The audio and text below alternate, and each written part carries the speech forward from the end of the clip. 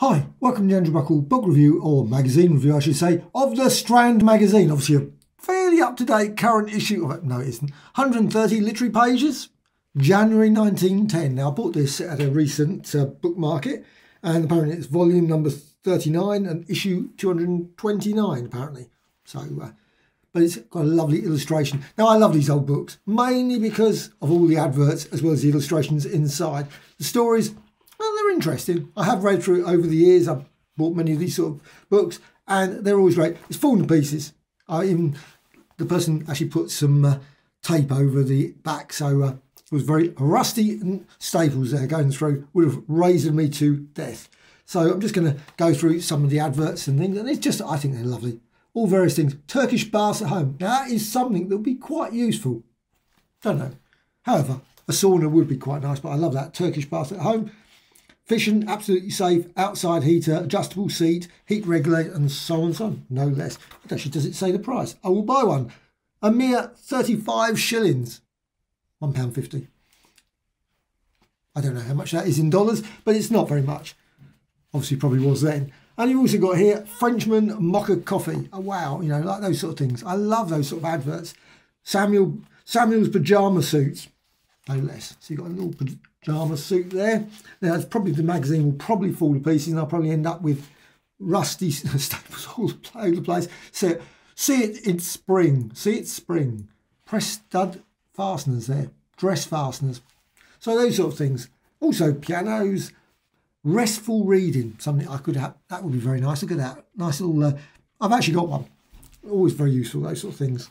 However, the page numbers are really weird. So you go through this and you've got like page 45, whatever, etc. Oh, there's obviously some stories there. The Long Night, Stanley Weyman. Ladies' tailors, and you can see obviously the fashions of the period as well. There's also all the other various adverts. Waterproof coats, very useful at the moment where it is raining quite regularly. So there's waterproof coats there. 7 and 6, not bad. And also shoe sign, damp proof, non-squeaking shoes. Also loop developer, pretty good. There's a nice sort of exercising thing. Makes you fit, keeps you fit, very useful. However, I'd say the page numbering is very odd because you've got page 74 and then starts the actual magazine. Now I don't know how many pages are in this because of its weird sort of numbering, but you've got some lovely pictures there as well. Some photos there, very nice. St. Celia. The most beautiful photograph, it says there, and you've got some lovely photographs here. The ideal subject of etc. I think they're just absolutely glorious. And you've got here The Infernal Machine by Edgar Jepson. So lovely little story there. So you've got the sort of, I guess, a sort of science fiction story / historical science fiction. Maybe nothing to do with science fiction. I haven't read it, to be honest. So these stories are quite good and they're quite nice to dip into. It's not one that I'm suddenly going to think, you know what, I must read some of these old books, but still, they're actually worth. And also the articles are always interesting. So you've got here about auctioneers, most striking auction rooms. Of course, probably long gone, all these places. And they actually got some colour as well. Whee! An actual, my first airplane. Very handy that. My first airplane by HG Wells, no less. Very nice. Actually, I think, oh yeah, that's on the front cover. My First Airplane by HG Wells.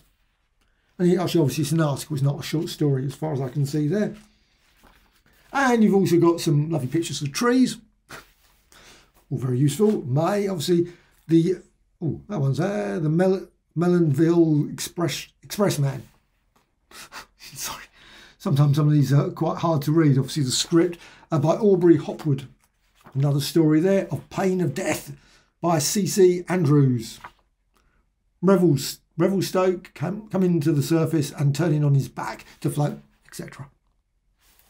So that's quite good as well. So let's just go through to the last one. Of course, you've got some more pictures there, which is always very nice. And this is actually quite a nice quality one, other than, unfortunately, the very, very rusty staples. And also you've got here curiosities as well. Very strange.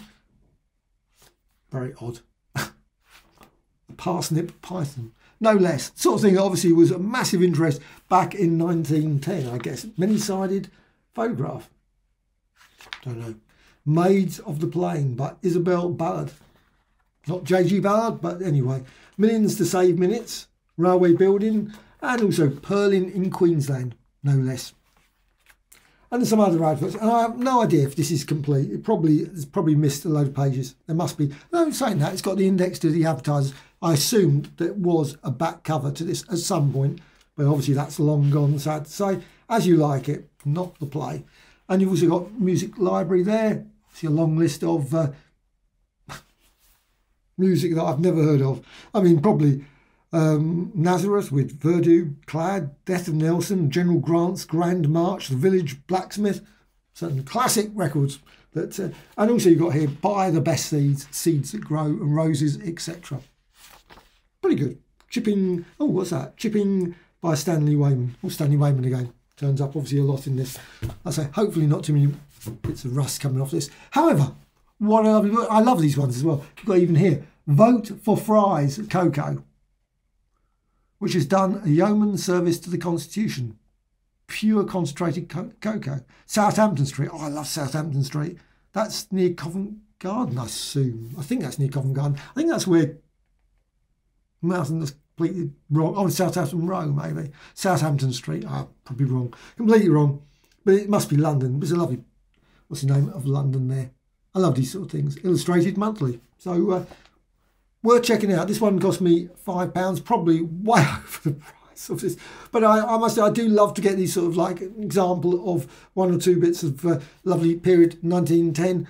And I think it's just great. I love, like I say, love the adverts. Absolutely fascinating to look through, even though obviously all these are long gone in most cases, other than Fry's, well, they're not really Fry's chocolate anymore, I assume. Fry's cocoa, apparently 6p as well, no less. Yeah, 6p there. But a fascinating little magazine, and so got quite a few other magazines that I will be doing quick reviews of. It's not particularly a review in terms of detailed analysis of all the various stories. I haven't really read them all. I've just flicked through them, and they're great. And I've got a few little books like this as well, where there's similar sort of style, and they're readable. I wouldn't say they're as. I think they're better nowadays, to be honest. But it's still fascinating. The Strand Magazine, 130 literary pages, as it says there.